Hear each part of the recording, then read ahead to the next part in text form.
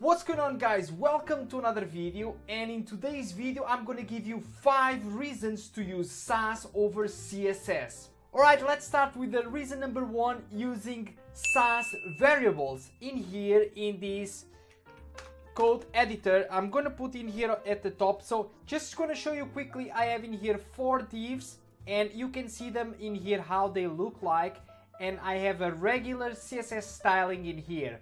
You can see that div number 1, 2 and 3, all of them, they have a color blue. Let's say that now I want to change these colors in here to be something else, something different. For example, I want this color now to be orange. I would have to go in here and use orange, orange and orange. I need to change the color 3 times. Imagine that this was like 10. You would have to change this like 10 times. So with SASS variables, you can go in here at the top and start your variable name with a $sign, and then whatever name you want. I'm just putting it color, but could be anything else. And I'm gonna put in here, for example, I'm gonna give it yellow. Okay? And now I just have to pass this color in here. Look. I'm gonna run this, and all my divs now, they have a background color of yellow. If I want to change this now, for example, for red, I just need to change it 1 time, red in here at the top, run, and all of them are red.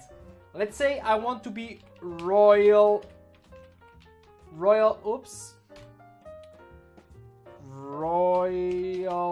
blue, run, and they are all royal blue. Alright, the second reason is using nested elements in here. So, for example, before you could see that using normal CSS, you could, for example, target this paragraph in here, something like this.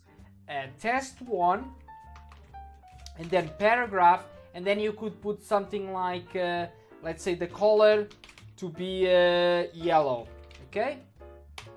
I'm gonna run this, and now you can see that the paragraph inside of the first div with the test 1 is getting a color of yellow. But with SASS, you can actually put something like this.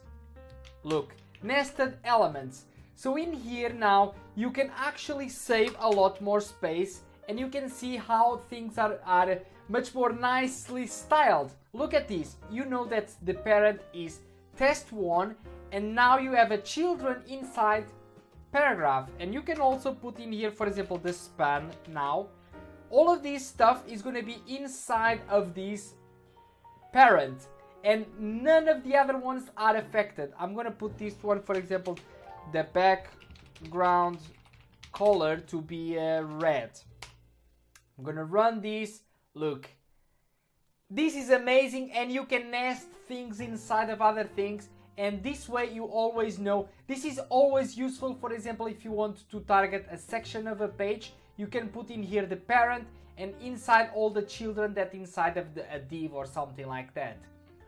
Alright, reason number 3 is using color functions. So if I'm going in here, for example, at the top we have this color royal blue, and in here we have a background color and color, okay?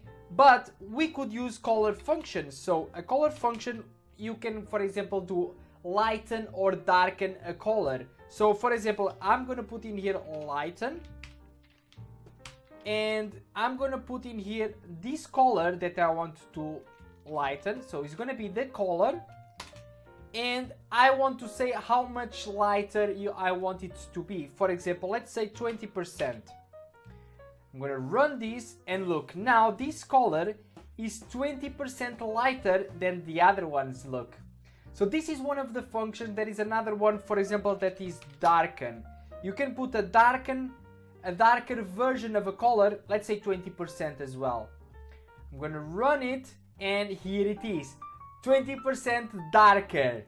Alright, reason number 4 is using MIXINs. So MIXINs, they are kind of functions that you can use to reuse your code many times without repeating yourself.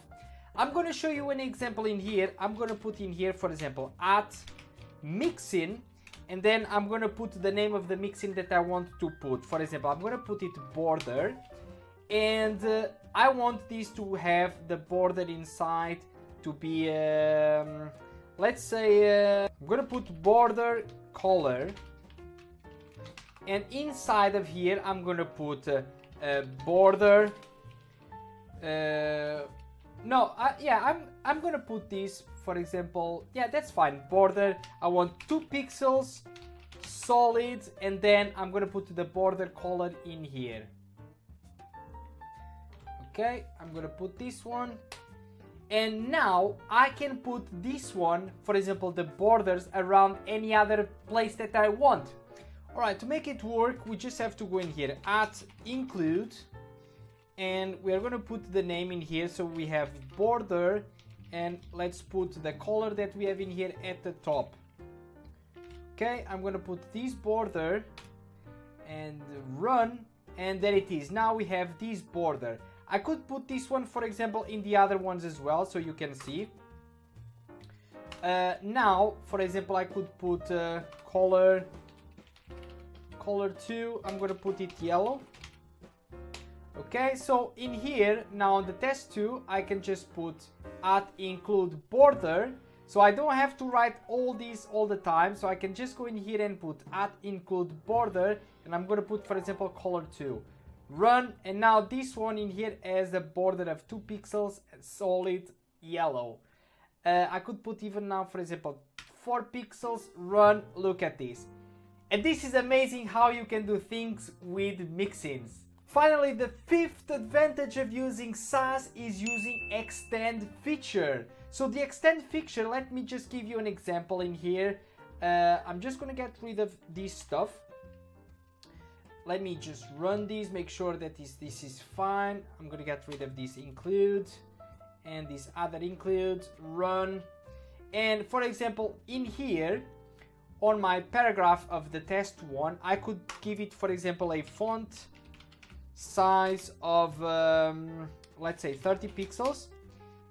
And I'm gonna, oops, this is wrong, font size 30 pixels. And I'm gonna give it a font style of italic.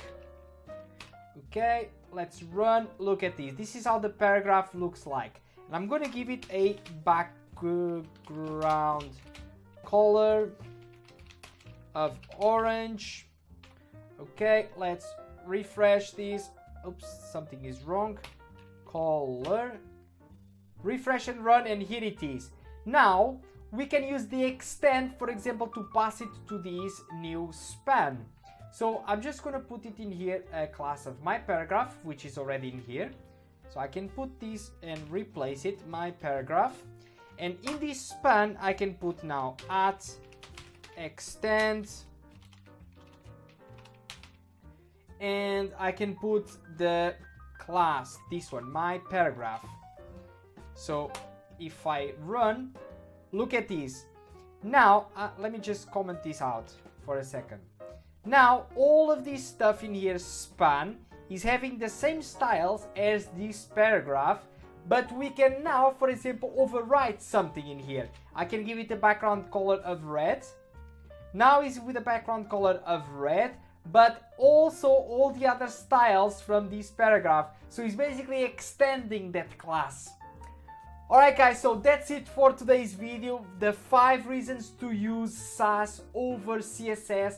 I hope you like this video. If you like it, give me a thumbs up, subscribe to the channel, and I'll see you in the next video.